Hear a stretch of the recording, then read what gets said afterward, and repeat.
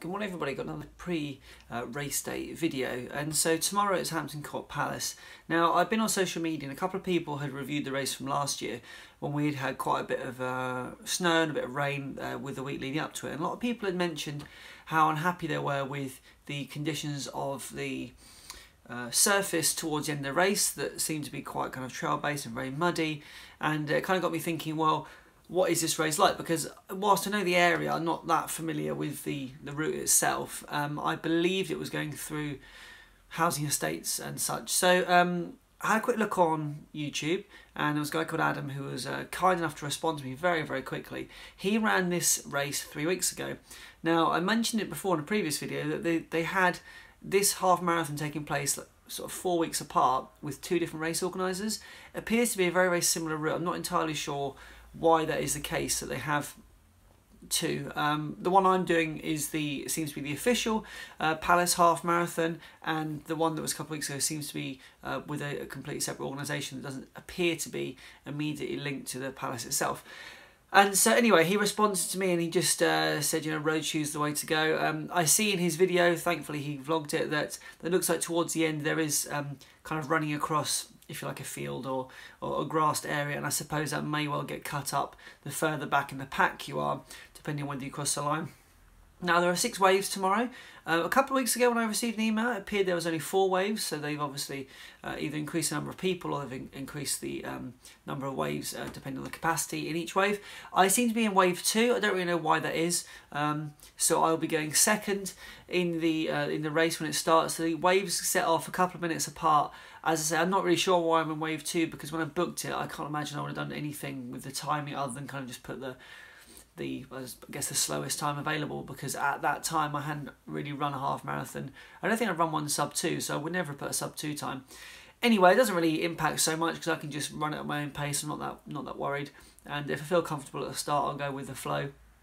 Like I say, I'm not too concerned about the idea of just running it and enjoying it, and then after that I'm looking to head out of the Palace, which I believe you get a free pass into, which is quite cool, but whether I want to look around the Palace in more race gear, I'm not sure. I feel a bit guilty, especially if it does get muddy, but I'll see how we get on. If everything kind of falls into place, then I'll head around the Palace as well, show you some of the sights there.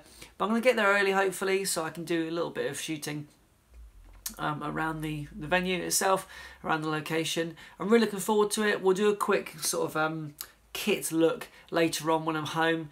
As I say, the weather at the moment is still a bit temperamental. It's quite grey out there. It appears that today's going to be windy, a bit of rain overnight, then tomorrow we've just got kind of sun and wind. But as I keep mentioning, and I hate to go on about it so much, it just is, it's so varied, it's really hard to get a measure on exactly what it's going to be like. Either way, I'm not going to be running, I don't think, in any kind of rain gear. It's not going to be that bad, and like I say, the temperature's pretty warm. It's about 12, 13 degrees, so you know, skin I think dries a lot quicker than clothing does. I don't want it to be weighing me down. So anyway, that's the plan, and then let's say tomorrow I'm going to try and push for probably around 16 miles. So get the half done, head across the road, and then run around the local park there. That's the plan. I'll catch you later with the kit look. Okay, so I'm about to do the kit walkthrough. Weather report, it's definitely going to rain overnight. Tomorrow morning is going to be about 6-7 degrees. At the moment we've got winds of 25 miles an hour. So yeah, it's going to be pretty interesting out there. I'm looking forward to it. Race bib, a bit of an issue with that though, because there are no fasteners that come with it, so I'm hoping that I've still got the fasteners from last week. This time the chip timing is going to be attached to my shoe and not just to the bib, which last week's one was. Got Ron Hill Infinity shorts, twin skin, Hilly, Rymora compression. You know about that, underwear. Body Glide, always a favourite. I love this Wolf Run t-shirt. I know I wore it last week, but it's just brilliant. Okay. Got myself the Ron Hill beanie, you know, it's trademark. Tailwind, I'm obviously not taking this huge bag, but what I was doing before was using the sachets. Now I found the flavour I like. It's actually much cheaper and simpler to buy the bigger bags, and you just scoop it out. So that's going to be used tomorrow.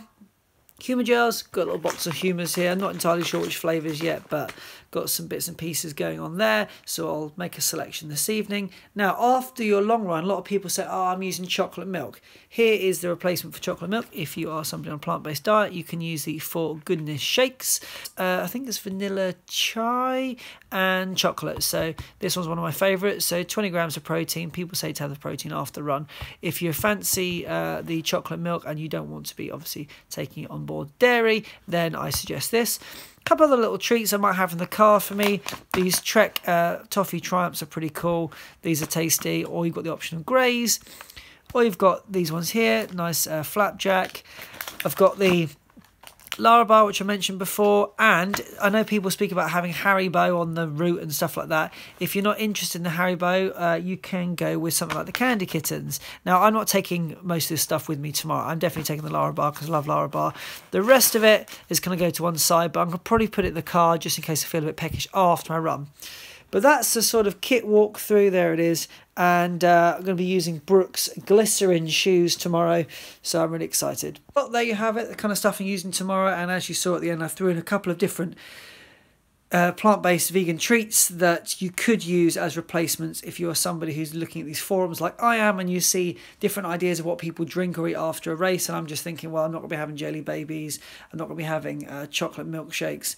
But there are a couple of replacement options for you there if you're interested at all. If you've not tried the products, I recommend going out at least having a little taster session on some of them to see if you like anything. But as I mentioned, I just kind of chuck them in the car sometimes after a run. If I'm going back to the car, to just grab a little treat like that is always much, much simpler than trying to figure out what you're going to eat on at the location.